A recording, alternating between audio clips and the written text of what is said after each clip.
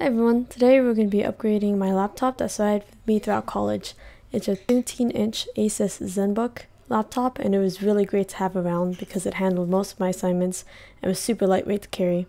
It's in need of a storage upgrade since it only had 256GB in it, so yep, I had to do a lot of transferring throughout the years. So I have this 1TB M.2 SATA SSD from Western Digital, which should be plenty of space for this little guy.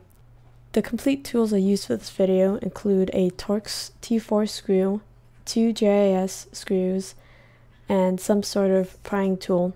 These are all included in the usual iFixit kit as shown, but a regular Phillips head screwdriver could substitute for the GIS screw. I'll start by opening up the bottom side of the laptop with the Torx screwdriver and using some kind of prying tool to pry open the bottom of the case, which I've already done that here. So right here we have the M.2 SSD, which was already in the laptop, and you can remove it with the smaller GIS screw on the end side and it should pop up.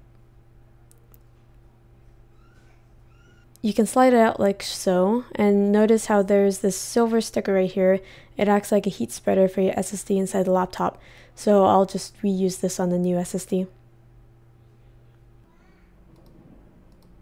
Here's the new M.2 SSD, and for my laptop it only takes a SATA M.2 drive. It won't take an NVMe one because of these notches right here. SATA usually has two, while NVMe only has one. Whichever laptop you're upgrading, if it's an M.2, just double check which connection it needs.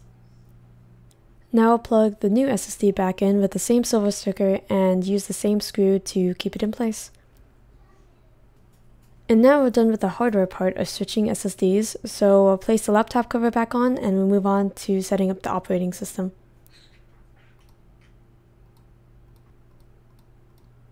I will be using Windows 10 as the operating system for this laptop, so I created an installation media using Microsoft's media creation tool and put it on a USB stick to boot from.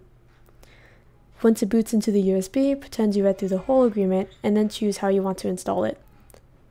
I will be installing a fresh version of Windows 10, so I'll choose Custom Installation. Make sure the new drive is there, and then click on this to install Windows 10 onto. And that's all there is to it. If there are any problems with the process, there's multiple ways to troubleshoot, such as double checking the system is booting directly from the USB, or that the drive is formatted to the right boot mode, or just doing another restart of the machine. Thanks for watching.